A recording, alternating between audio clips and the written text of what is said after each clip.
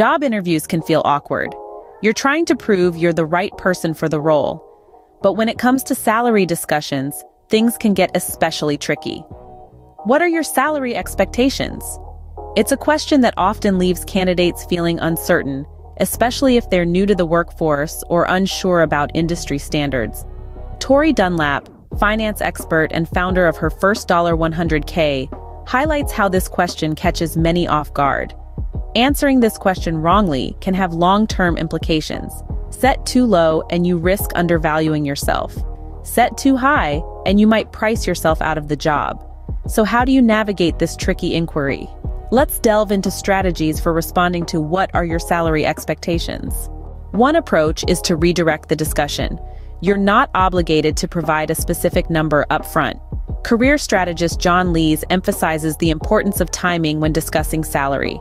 The time to discuss salary is after they've fallen in love with you. And remember, there are legal considerations. Asking about salary history is illegal in many places due to its contribution to pay disparities. Another approach: provide a salary range based on thorough research. Research extensively. Use platforms like Glassdoor, consult industry peers, and network to gauge salary expectations. Once armed with data, confidently state a range while highlighting your qualifications and expressing openness to discussion. Let's examine sample responses that balance clarity and flexibility. Each response emphasizes qualifications, research, and a willingness to consider the entire compensation package. Navigating salary discussions is crucial.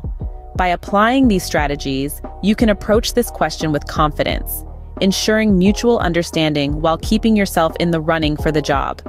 Remember, it's about finding the right fit for both you and the company. Good luck!